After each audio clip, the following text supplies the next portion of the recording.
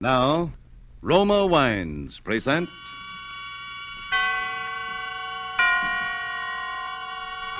Suspense. Tonight, My Wife, Geraldine, starring Edward G. Robinson. Suspense is presented for your enjoyment by Roma Wines. That's R-O-M-A, Roma Wines. Those excellent California wines that can add so much pleasantness to the way you live, to your happiness in entertaining guests, to your enjoyment of everyday meals. Yes, right now a glassful would be very pleasant as Roma Wines bring you Suspense. This is the Man in Black, here for the Roma Wine Company of Fresno, California, to raise the curtain on another study in suspense. Tonight from Hollywood, Roma Wines bring you a star, Mr. Edward G. Robinson, in the story of an amazing hoax and a phantom love that led a man along the steep and dangerous bypaths of sanity. And so with My Wife, Geraldine, and with the performance of Edward G. Robinson in the role of Geraldine's husband, we again hope to keep you in suspense.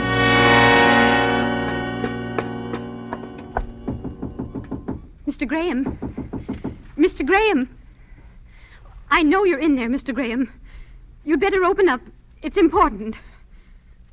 All right, I'll use my passkey then. Oh, why are you sitting in the dark, Mr. Graham? Go away. Leave me alone. I've something to tell you. How can you sit here in the dark alone at a time like this? Gives me the creeps. Where's that light switch? Now, isn't that better with the lights on? What do you want? Why do you keep bothering me? I told you I'm not hungry. All right.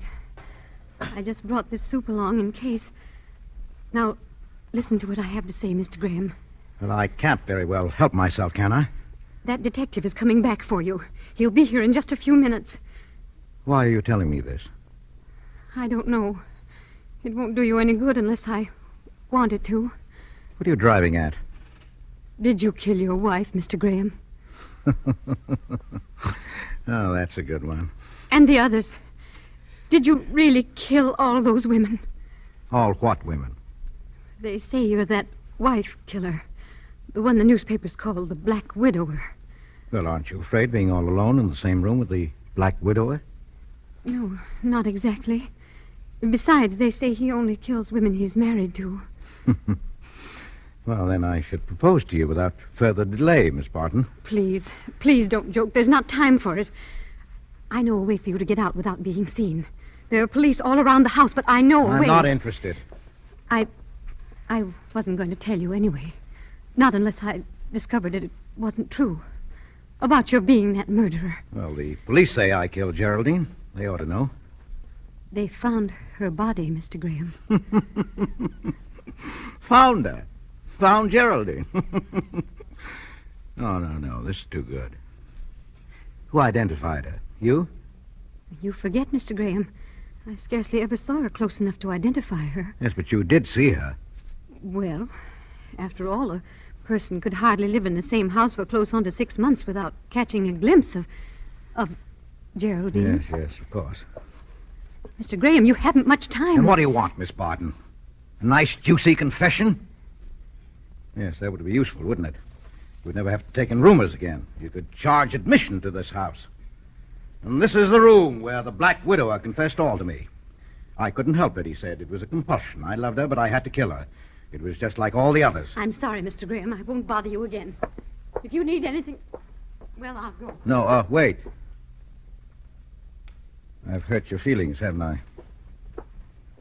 Sit down. It's better with you here. Really, it is. Just tell me one thing and I'll go, Mr. Graham. Did you kill her? Not the others, but her. Well, why Geraldine, especially? Because you loved her so. It was the most beautiful thing that ever happened to me. Sharing your happiness with her. The talks we used to have about her. The way you used to... Oh, stop it. I'm sorry. I'll tell you. You won't believe it, but I'll tell you. Oh, please do, Mr. Graham. And, this may seem strange, but I shall have to exact a solemn promise from you never to tell anyone what I'm about to reveal. I suppose it's wrong, but very well. You have my promise. Well, to begin with, I couldn't possibly have killed Geraldine. Then they've made a mistake. She's still alive. No, she's not alive. Oh, you knew that all along? Of course. You see, my wife, Geraldine, never even existed.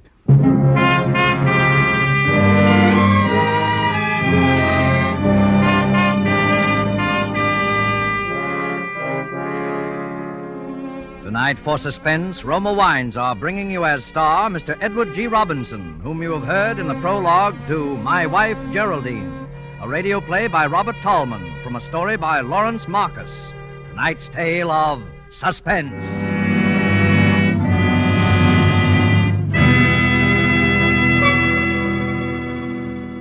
This is Truman Bradley for Roma Wines. To millions all over the world, the name Elsa Maxwell stands for gracious hospitality. Her suggestions on entertaining are eagerly sought, and here's an especially timely one. Planning a simple dinner for friends during these days of food rationing calls for imagination. Yet any hostess can compliment family and guests and make simple foods temptingly attractive. I suggest the simple and inexpensive touch that Roma lends, making party fare out of the most ordinary supper. Serve cool Roma red Burgundy with the meal. If possible, too, dine by candlelight. The tart piquancy of deliciously robust Roma California Burgundy, and the soft, flattering lighting heightens the pleasure of dining. Remember, though, the important thing is to serve and enjoy good Roma wine with the dinner. Dinner by candlelight with brilliant, distinctive Roma wine. Truly an appealing idea. And as Miss Maxwell suggests, delicious Roma California Burgundy is the subtle note that tones up the occasion. Roma Burgundy, like all Roma wines, is of unvarying goodness.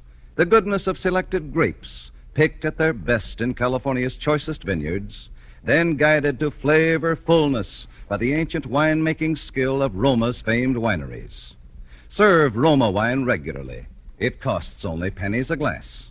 Remember, more Americans enjoy Roma than any other wine. R-O-M-A, Roma Wines. And now it is with pleasure that we bring back to our sound stage Edward G. Robinson in My Wife, Geraldine, a tale well calculated to keep you in suspense.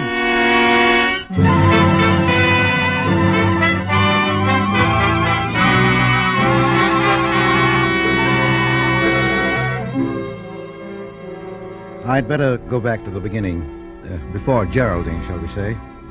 I was a bachelor, Miss Barton, what they call a confirmed bachelor. My mother was left a widow at the time of my life when most young men start going out with girls. She was an invalid. Well, you know how it is. It's an old story. In those days, Geraldine was only a sort of vague picture in my mind. She didn't have any name. She was only the girl that I hoped one day to marry. As the years passed by, the hope faded. But as it faded, the image of the girl became more vivid. I'd always admired Geraldine Farrar, and so I named my dream girl Geraldine. I used to ride the commuting train to my job in the city, and I got to know all the regular commuters who rode in the same smoking car. They were all married men, and... Good morning, Holmes. Oh. Morning, Jackson. Smith. Hello, Graham. Oh. Say, fellas, did I tell you my wife's expecting again? You don't say. Well, congratulations, Smith, old boy. Thanks. How's about a bet? $5 says it's another girl. I'm betting on twins. Odds 1,000,000 to 1. What's your bet, Graham? Oh, my bet? Oh, well, I don't have any children, you see, and What's your wife raise? Pekingese poodles? Yeah. Now that I think of it, you've never mentioned your wife in all the times we've been riding together, Graham. Well, my wife, Geraldine, I'll show you her picture someday. She must be a raving beauty, or Graham wouldn't be so quiet about it. Huh, fellas? I always knew Graham was nursing some secret. Now it's out. An extravagant wife. No, Geraldine is not extravagant. I don't like your tone of voice, Holmes. You're speaking of my wife. Oh, no, wait a minute. He was only kidding. I can see you haven't been married very long, Graham. I don't believe he's married at all. Oh, you don't? Well, let me tell you something. Not all marriages are like yours. Some people stay in love. I think I may safely say that Geraldine and I will always be in love.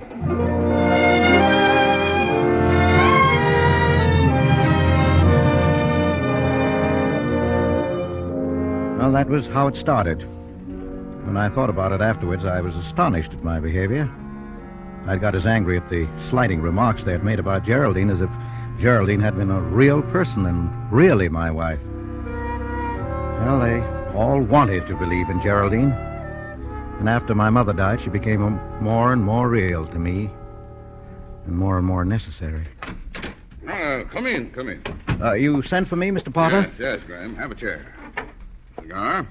Oh, thanks. Well, the cat's out of the bag. Congratulations. Oh. You're in for a promotion and a raise in pay. Well, thank you, Mr. Potter. Not at all. Glad to have another married man on our payroll. Oh. Just a technicality, Graham. Yes, sir. So as to justify this raise with our main office, will you bring around your marriage license? Yes, but, Mr. It's Potter... a company rule, Graham. Got to do it. For all we know, you might be this black widower fella. The one that's married all those women on fake marriage licenses and then killed them for their cash and jewelry. Yes, sir. Some women will marry anybody. Even you, eh, Graham? Well, no offense, old man. Well, I guess I better be getting back to the job. Yeah, that's the spirit. Don't forget that marriage license. No, sir, I won't forget.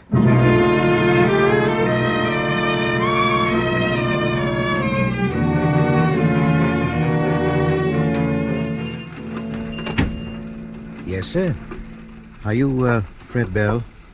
Yeah? Well, look, I'm in sort of a spot. You know, I've just changed jobs, and for the record, you understand, I have to show them my marriage license. By George, I've lost it, and I don't know what to do. Who sent you here, mister? A fellow roomer, my hotel, Frank McGuire. Oh. Well, you know, I'm sticking my neck way out on this. It's going to cost you dough.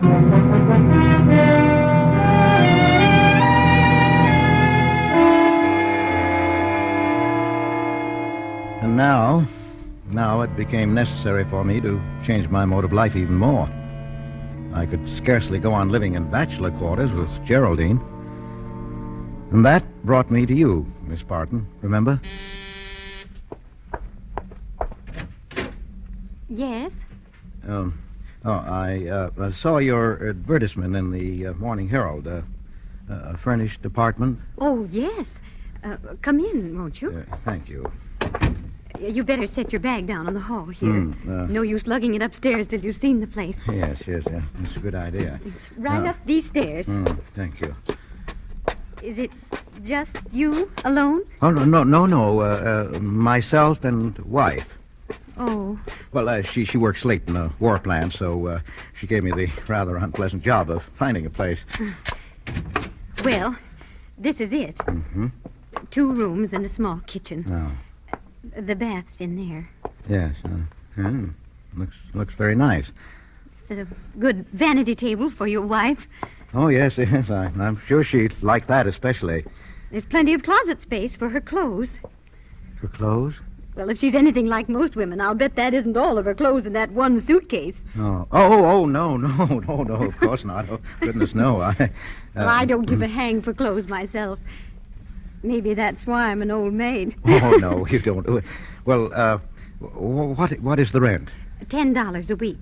That we could get more, but since your wife Yes, is... well, all right, I'll take it. Here's the first month's rent. Well, I'd better give you a receipt for this. Well, it's not necessary, but my wife likes to hang on to such things for some reason. So you better make it out to her. Mrs. Graham, Geraldine Graham. All right, Mr. Graham. And now I better go back to our old place and bring over the rest of our clothes.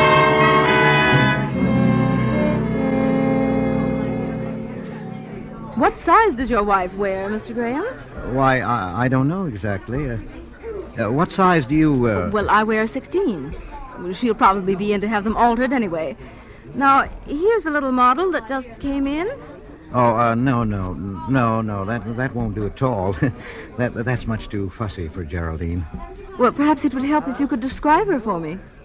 Well, she has a kind of a gentle dignity in bearing, if you know what I mean. Her hair is taffy-colored with little gold lights in it. And her eyes. Her eyes are a kind of a luminous gray-green color. Some days they look green, and other days they're gray with gold flecks in them. Her features are delicate, but strongly molded. Sensitive, but not fragile. And her skin is fair, almost translucent, with just a sprinkling of freckles when she's been out in the sun for a day. She tries to cover them up, of course, as all women do, and she's, well, she's not exactly... How long have you been married? What? Why, only a short time. I thought so. Well, I'm not much good at describing people, especially people I know awfully well. On the contrary, you're almost too good at it. You've made me feel I've met her.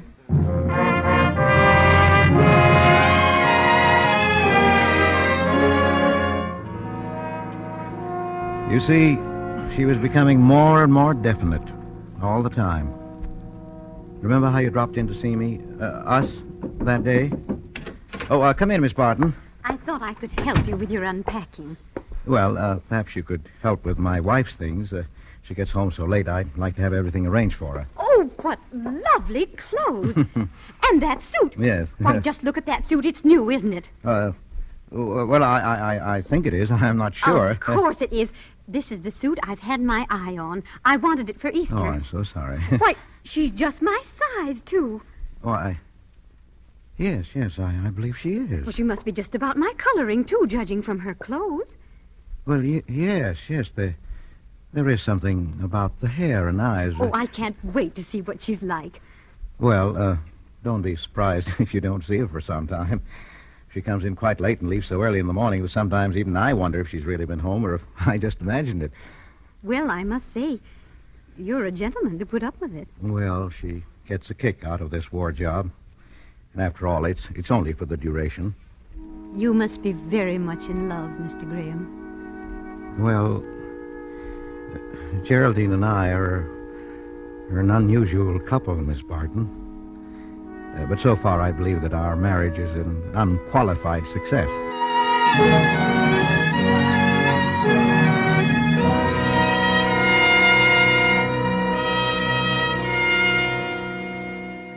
And so the legend of Geraldine grew. The fellows at my office used to kid me about my ideal marriage. Hey, Jack, what's the matter with Graham? He hasn't phoned his wife for nearly an hour. Oh, come now. Maybe they had a fight. Not Romeo and Geraldine, Graham. How do you do it, Graham? Well, my wife broke a plate over my head at our honeymoon breakfast, and we've had to buy 3 new sets of dishes every year, ever since. How do I do it? Well, watch this. I'll give you a lesson. I pick up the phone and dial a number at random. It was a little act I put on every day for their benefit. Unique Garage, Harry speaking. Hello, darling. You still love me? Hey, you got the wrong party, bud. This is the Unique Garage. Of course I do. Huh? Say it again, honey, just like that. Okay, you dumb. This is the Unique Garage, Harry speaking. Now, what do you want? Of course I don't mind you buying a new hat. Was it the crazy little one with the bird on it? The one you told me about? Listen, I got no time for gags. Are you a friend of somebody here? Well, what do you say we go out to a show tonight and break it in, hmm? Break what in? Why, of course I've missed you. I can't be away from you for 10 seconds without feeling lost and lonely. Darling. I'm sorry, darling, but I got a heavy date tonight at the El Morocco. Goodbye, you lush. Oh, honey, you haven't been seeing him again. Yes, I know he's a friend of your sister. Yes, I mean your sister Geraldine, but... I know Geraldine, but I don't want that man around the house. Hmm? Yes, always and always, darling. Goodbye. How clever I thought myself that day, injecting that little discordant note, just that hint of jealousy into my one-sided conversation with Geraldine. How could I have known that it would be used against me later? How could I have known that my whole new life was to fall to pieces? Because it was that afternoon that the accident happened. A piece of equipment struck me in the head. When I regained consciousness, Mr. Potter was sitting beside my bed there in the company hospital. Well, where is she? Look, she's got to be notified, old fella. Next to kin, you know. It's the law, I believe. If she isn't at home... Now, please don't ask me any more questions. Now, look here, Graham. Forget that I'm your employer. Think of me as a friend. You can tell me. What is it? Has she left you? No. Well, then where is she? Well, I won't say any more. I was going to tell you everything, but I know you wouldn't believe me. I'll just say this. There's no use you're looking for her. You won't find her. You don't want the police mixed up in this, do you, Graham? Oh, I don't care. I'll go to prison. I'll do whatever I must, but I won't answer any more questions about Geraldine.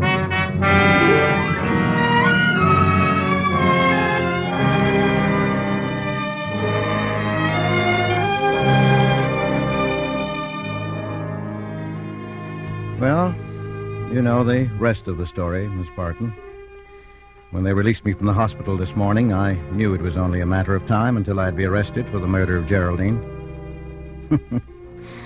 I didn't know they'd find her body quite so soon. But I'm rather glad they did. Now my secret will never be known. Geraldine is as real in death as she was to me in life. Oh, Mr. Graham, aren't you glad you told me your story? Yes. Yes, I knew you'd understand somehow. Yes, but remember your promise. But, Mr. Graham, you can't let yourself be hanged for the murder of a woman who never existed. Now, listen to me. When that detective comes back, tell him all these things. No, I will not, Miss Barton. Let them think I'm the Black Widower. Oh, but... I even forged the marriage license. Oh, Mr. Graham, if only I'd known the police you then. description. No, it's all too perfect. Apparently, this Black Widower and I look startlingly alike. So you see, it's quite hopeless. Mr. Graham, that's the detective now. What are you going to do? Nothing. I'm tired. I'll be glad to get it over. I couldn't bear to tell them about Geraldine. I couldn't stand for people to read about her and me in the papers and go about making cruel jokes over us. I don't care about saving my own life at that cost. Oh, please. That's why I made you give me your solemn promise to keep our secret, Miss Barton. But before they come in, I'd just like to say, you've been wonderful. You, you know, you're rather like Geraldine. Mr. Graham, oh, George, my poor dog. All right, put the bracelets on him, Riley. Bring the woman along for questioning. Just a moment, officer. You're making a terrible mistake. Listen to me. He is not the Black Widower. We know that, lady. They picked that one up in Albany a couple of hours ago. You found the Black Widower. Oh, George. What's that? My goodness. But your friend, Mr. Graham here, has still got some explaining to do. Such as? Such as what happened to his wife. We've got a corpus delicti and everything, you know. Well, very well, officer. I guess Will you be quiet, George? Officer, can I believe the evidence of my own ears? Do you say there is some question regarding Mr. Graham's wife? That's right. His wife. Well, it seems to me that a lot of trouble could have been spared if you had asked me about it. What do you mean? Now, please, my dear. You promised. Please, you see, I am Geraldine Graham. Well, I don't want...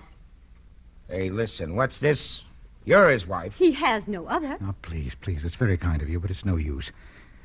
You see, officer, you won't believe me, but Geraldine never existed. My husband has had a very serious accident. He isn't quite right in the head yet, and you are not helping matters. Oh, Riley, get that phone, will you? Sure. Now then, let's get this straight once and for all. Riley speaking. What? Yeah? Hold everything. Huh? Hey, it's headquarters on the phone. They've identified that woman's corpus delicti. Her name is Oymensud Bovak. She fell off a tugboat. Well, why didn't they say so in the first place? Well, folks, it looks like we had a little misunderstanding all around. You know how it is.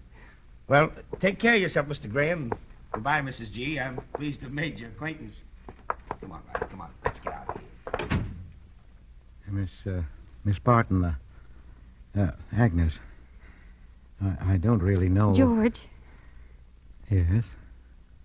What was Geraldine like?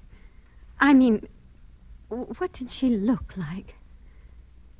Well, really, my dear, Geraldine? Well, she has a kind of a gentle dignity and a grace of bearing. The hair is taffy-colored with little gold lights in it. And her eyes... Well, her eyes are a kind of luminous gray-green color. Her skin is fair, almost translucent, with just a sprinkling of freckles when she's been out in the sun for a day. She tries to cover them up, of course, as all women do, and... I always do. You know, George, I was just looking in the mirror here while you were... You know, my hair is taffy-colored, and the little gold lights in it. That was very observant of you, George. And my eyes, would you really say gray-green? My goodness. My goodness, I do believe... Miss Agnes, do you suppose... That we could be married immediately? I rather think that can be arranged. And thank you for your nice proposal. My dear. Darling. Oh. George, what is Geraldine going to think of all this? She'll be furious.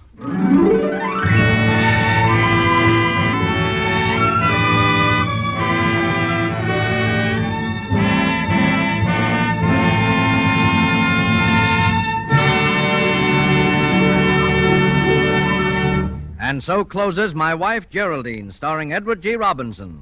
Jeanette Nolan appeared as Agnes opposite Mr. Robinson in tonight's study in Suspense. Suspense is produced, edited, and directed by William Spear. Before Mr. Robinson returns to our microphone, this is Truman Bradley for Roma Wines. One woman recognized as knowing all the niceties of entertaining is the world-famous hostess, Miss Elsa Maxwell. She has this to say about simple wartime entertaining. Good friends and good Roma sherry. These are the makings of a pleasant evening. Roma, California sherry is ideal for any occasion, before dinner with appetizers or during friendly afternoon or evening visits. You and your guests will enjoy the light, nut-like flavor of glorious amber-colored Roma sherry. And for fullest enjoyment, serve cool. Delicious and distinguished as they are, Roma wines cost only pennies a glass. Serve and enjoy them often. Remember, more Americans enjoy Roma than any other wine. R-O-M-A, Roma Wines. And next time you use vermouth, sweet or dry, choose Roma vermouth. Zestful, full-flavored Roma vermouth is blended, mellowed, and developed with all the traditional wine-making skill of Roma wineries, yet surprisingly low-priced. Try Roma vermouth soon, won't you? This is Edward G. Robinson. I have certainly enjoyed appearing here this evening on Suspense, and I want to tell you how much I'm looking forward to hearing next week's broadcast in this series. My friend James M. Cain, who wrote Double Indemnity in the film version of which I had the honor of appearing this year, is the author of another wonderful suspense story called Love's Lovely Counterfeit. You will hear it next Thursday, and your star will be Mr. Humphrey Bogart. Remember him? I used to knock him off every morning before breakfast. Well, that sounds like quite a show, and I know you won't want to miss it. Edward G. Robinson is currently starring in the international production The Woman in the Window. Next Thursday, same time, Mr. Humphrey Bogart will be your star of Suspense. Presented by Roma Wines, R-O-M-A, made in California for enjoyment throughout the world. This is CBS, the Columbia Broadcasting System.